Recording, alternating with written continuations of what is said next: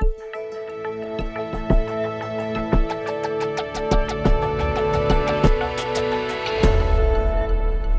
this is Steve Moore. I'm a product engineer on the Maps for Creative Cloud team here at Esri, and today I'm going to talk about some of the new features that are available in the 1.3 release of Maps for Creative Cloud.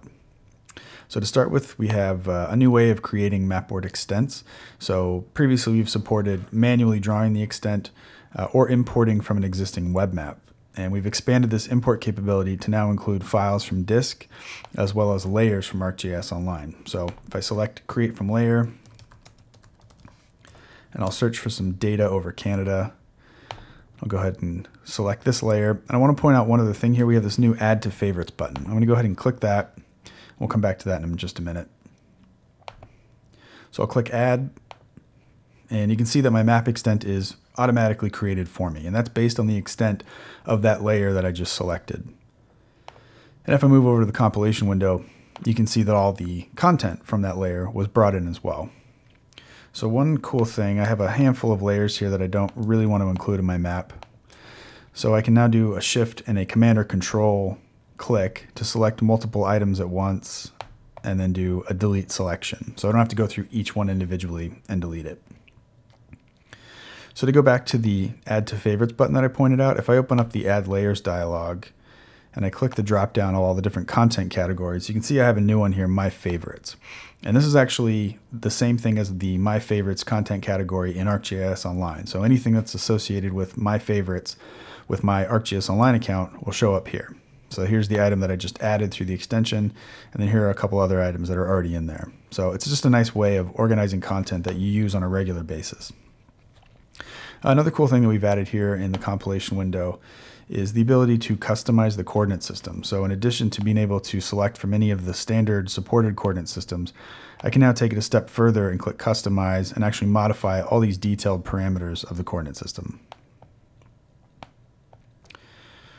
One other kind of cool usability thing we've added are these Undo and Redo buttons up at the top. So if I come in and maybe change the attribute field that I'm symbolizing this layer off of, I'll come back and take a look at it. For whatever reason I don't like it, I don't have to go back in and change it. I can just click Undo. And then, of course, I can hit Redo and go back to it. So the last thing I want to show on the compilation window here is this message that I get when I click Download. So it's telling me that my compiled map and my artwork will be saved with the Illustrator document. So this is probably the single biggest feature we've added at the 1.3 release.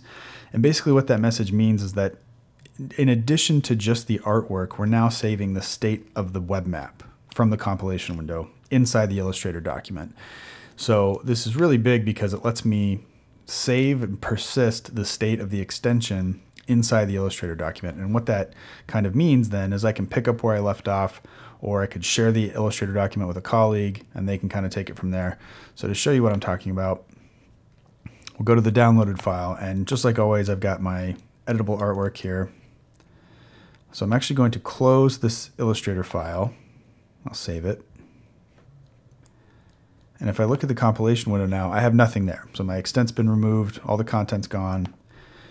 But if I go back and reopen that AI file I just created, it loads all that web map information back into the extension. So again, I can just pick up right where I left off, share this with a colleague. They can customize it however they want. So it's really a very powerful feature that we've added. And the last thing I want to show is we have another option here for sharing, share to ArcGIS Online. So if I click that, I can actually save the state of the compilation window as a web map in ArcGIS Online. And then I can share that item with other members of my organization or other users across ArcGIS Online. So you can download the 1.3 version of our extension the same way as the previous versions through the Adobe Exchange website. That's all for now. Thanks for watching.